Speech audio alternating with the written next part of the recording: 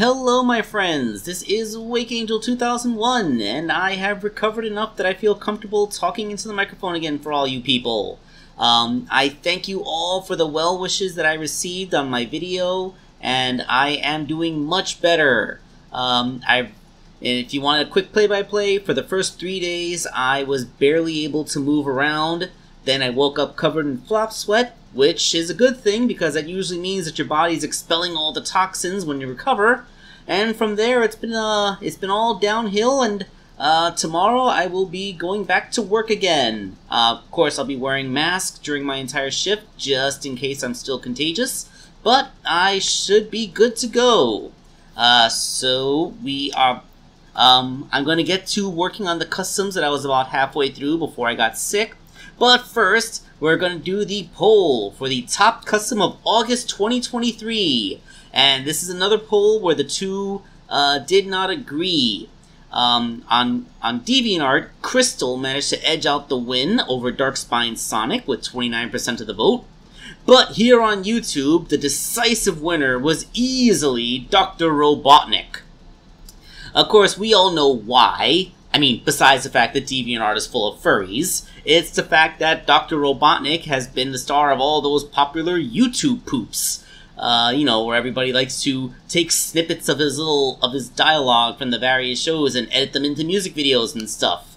Like the famous snooping around as usual, or Bingus, or, you know, all that stuff that he likes to say. I gotta say, after I put up that Robotnik video, I got linked to quite a few music videos that I had never heard of before, and were actually pretty good. Like the one with the escape submarine and all that stuff. Surprising that being so heavily immersed in the Sonic the Hedgehog community for pretty much my entire life, I never really got into those YouTube poops. I guess, let's see, when were the first YouTube poops made? Around 10, 15 years ago when YouTube got started? When YouTube first came around, I was in college already. I was in my early 20s when YouTube came out for the first time. I thought I was this big bad super genius that could take on the world. Yeah, I'd rather not think back to those times. But yeah, like, for some reason, I just didn't get into those silly YouTube poops. Although nowadays, I gotta admit, the ones that are made more recently are of much better quality than the old ones from back in the day, which I'm sure a lot of you people love because of nostalgia, but, you know, it's not my particular nostalgia.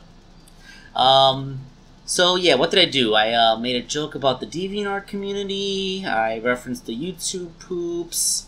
Oh yeah, this is one of the months where since I made more than 5 figures, it wouldn't fit in a YouTube poll, so I had to put up images and rely on the comments for people to make their votes. So for once, the YouTube poll and the DeviantArt poll were actually decided by a similar number of votes. There's usually over 100 votes on a YouTube poll, but I guess there are fewer people willing to actually comment on a YouTube submission. So yeah, like the results, each asterisk you see on the screen is a vote, so, you know, 28 votes. And you can see just how far ahead of everybody Robotnik was. Yeah, that's all good to know. So, yep. For what it's worth, Darkspine Sonic came in second place on both polls. That's kind of an amusing thing to do.